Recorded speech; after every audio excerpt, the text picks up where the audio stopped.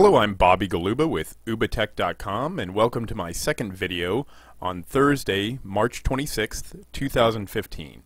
In today's video, what I'm going to do is I'm going to show you how to create an Excel spreadsheet which you can use to balance your checkbook or your savings account, or excuse me, your checking account or your savings account.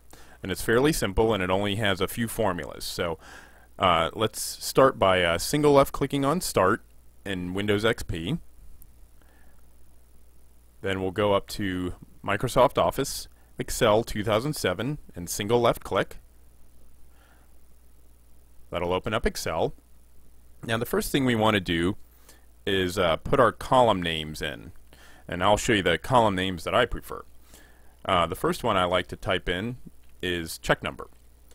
So we'll type in check, and then to get it down to the next line in the cell, what you want to do is you want to hold down the Alt key and hit the Enter key.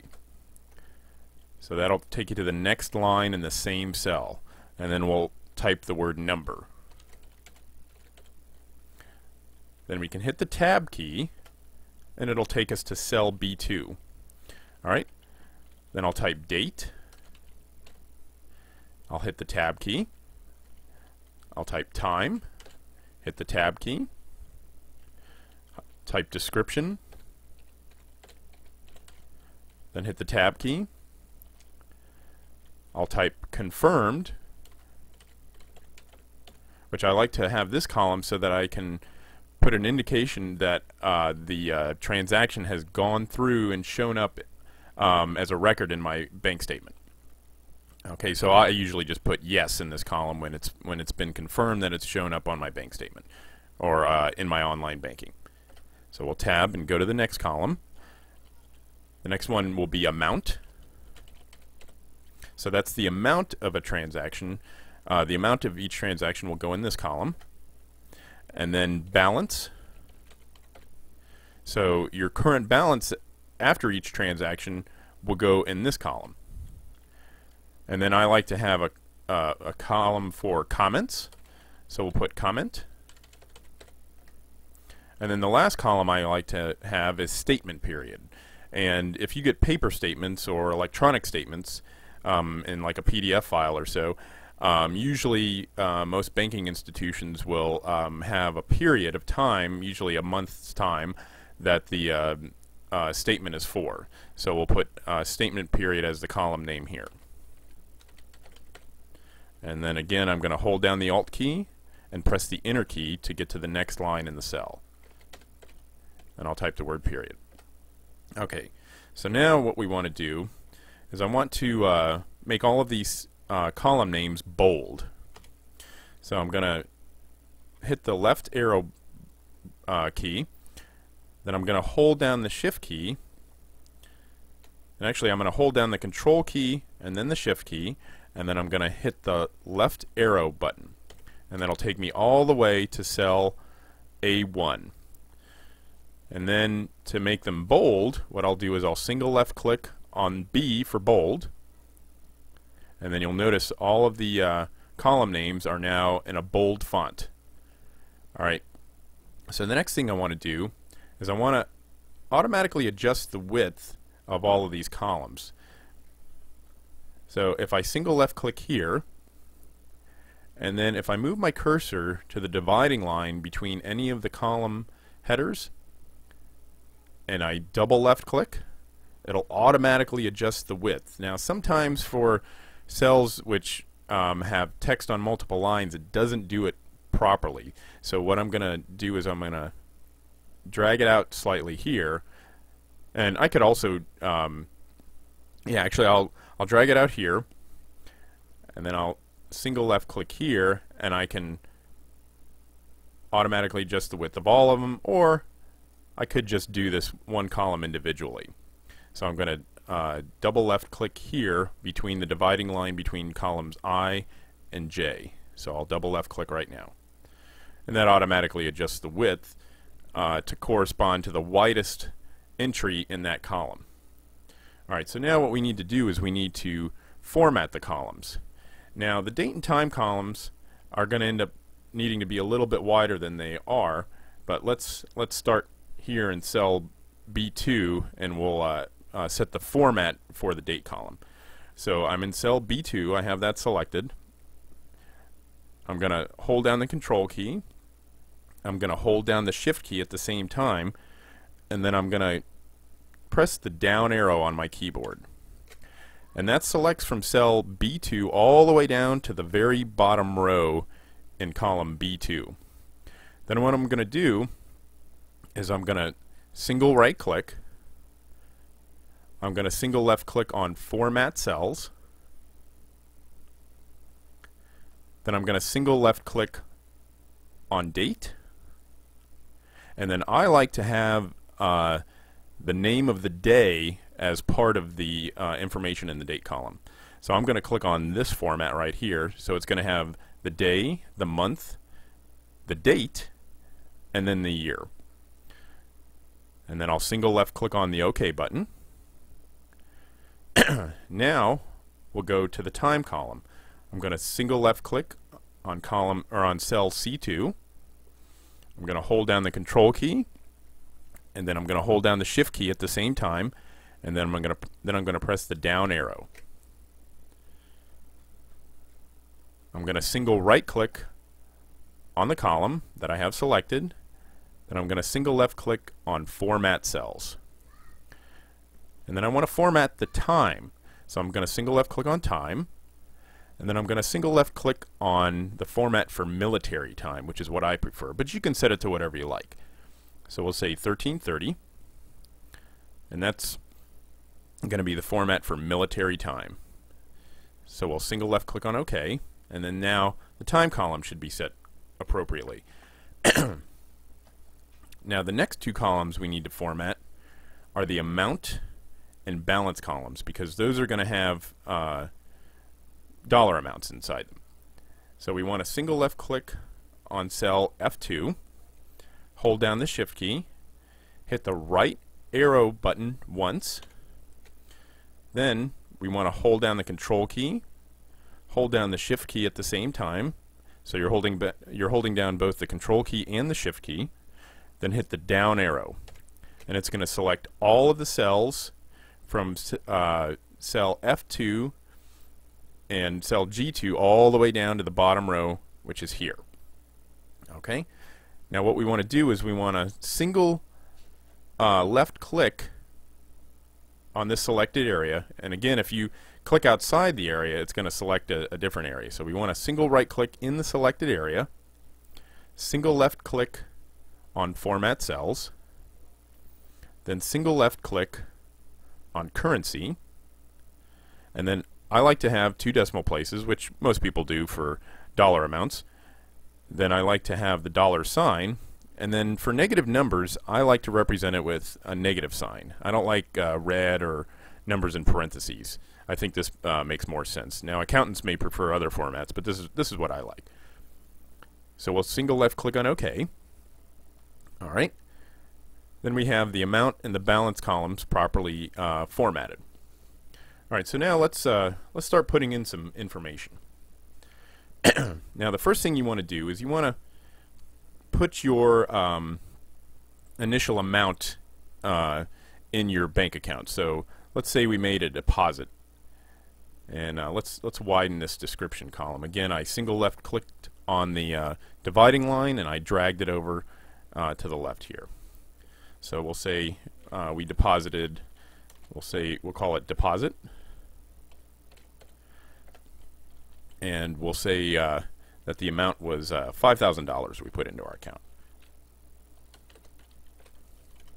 Actually, I don't even need to put the dollar sign. I can just type 5,000, and then I'll hit the tab key, and if you notice, it's automatically formatted properly with the dollar sign and 2 decimal places.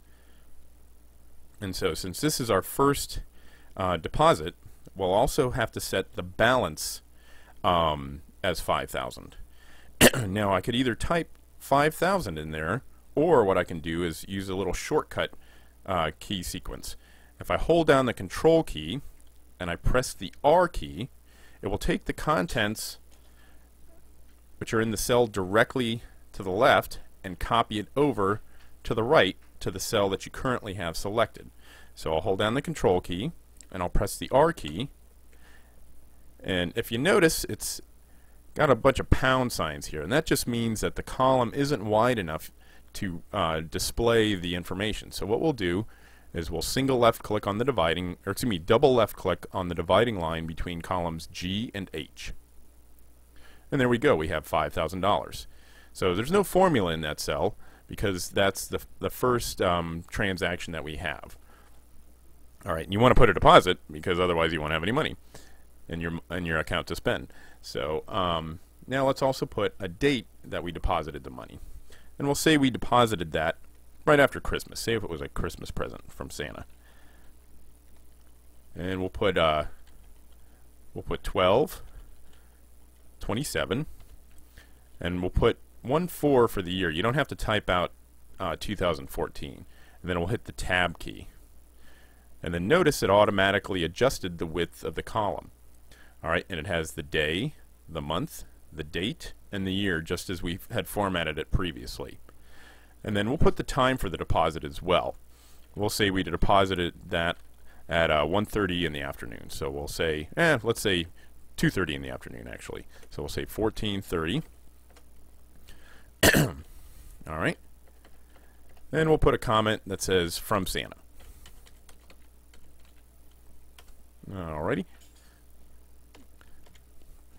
Now, the next thing we'll do is we'll put in a charge, okay? And we'll say that on January 1st, we'll say 1/1/15, January 1st of 2015, we had to get our truck towed. So we'll say that was at 2 o'clock in the morning, because we got started partying early on, actually no, this would be on New Year's Day. So we were a little wild on New Year's Eve, and we ended up getting towed. And that was Clem's Towing that towed us. So we'll type in Clem's Towing here. And we'll say that cost us $350. Alright, now what we want to do is we want to have Excel perform the calculation to determine our current balance. And what we'll do is in this cell we'll type equals,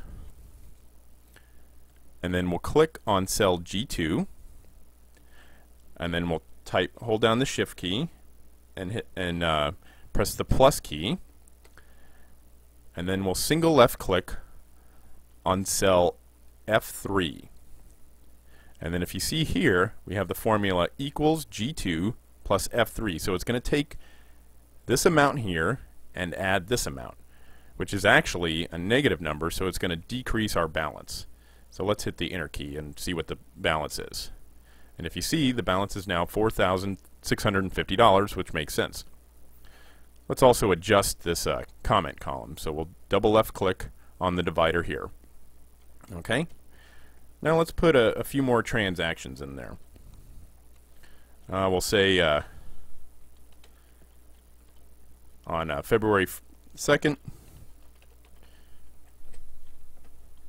at 3:15 in the afternoon, so that would be 15:15.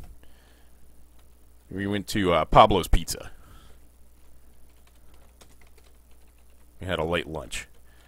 Alright, and that cost us $12.99. He had a special for an extra large pizza. Alright, well, let's put a few more in there. And we'll say on February, what's that date there? There's a second. We'll say on February 4th, we had to get our plumbing at the house cleared out. So we'll say Roy's router service. We had a little clog in the toilet there, so we had to have Roy clean it out. And Roy's pretty expensive, so we'll say $578.69. Alright. And then, let's see, on the following Friday, it was payday. So we'll put a deposit. So let's see, that would be the 6th. So we'll say 2, 6, 1, 5. And we'll say we went to the bank and deposited that at, say, 12:45 after we ate lunch. And we'll say paycheck. Actually, if you notice here, let's do that again. If I hit the P, it tries to guess what I want to type in there. So it puts in the value, or it puts in a value that starts with P that I had typed in previously. If you notice, I typed in Pablo's Pizza up here, so it's wanting to put the same thing in this column, or excuse me, in this cell. But I don't really want to put that in there because I didn't buy anything from Pablo's Pizza again. But if I had, I could just hit the enter key and it would put in Pablo's Pizza for me, and I wouldn't have to type the whole thing in. But we want to put paycheck 1. So that'll be our first paycheck from our new job. And we're getting paid pretty well, so we'll say $3,000. All right. Now what we need to do is we need to figure out what our current balance is. So what I could do is I could single left click here on this little tiny square at the bottom right hand corner of this rectangle that surrounds cell G3. But a quicker way to get the calculation to propagate all the way down is to double left click right here when I have a small solid black cross. So let's double left click. And if you see, the calculation has propagated all the way down to our last row. Alright? And you can look up here and you can see how it's making the calculation. And as I go down, it's incrementing those values. So, say for this cell, it's taking the balance here in cell G4 and subtracting this charge from Roy's router service of $578.69 in cell F5. And the reason why it's subtracting it is because there's a negative sign there. Even though there's a plus sign there, we're adding a negative value to a positive value, and that's decreasing our balance. And then when we make the deposit, the balance of our checking account goes up. Alright? So say there was a check that we forgot to put in there that we wrote. And that was our first check. And we'll put it in here. Actually, let's put it in here. So, wait a minute. What I want to do is I want to hover over this beginning of row 4. I want to single right click. And then I want to single left click on insert. Alright. And I'm going to single, actually let's go to the check number column. And we'll call it check number 1, since that's our first check. Alright. And then we wrote this on, say, January 16th. So we'll say 1/16/2015. And we'll tab over. And you don't need to put a time because it was just a check. And we'll say that we wrote that to Billy Bob's Tree Service.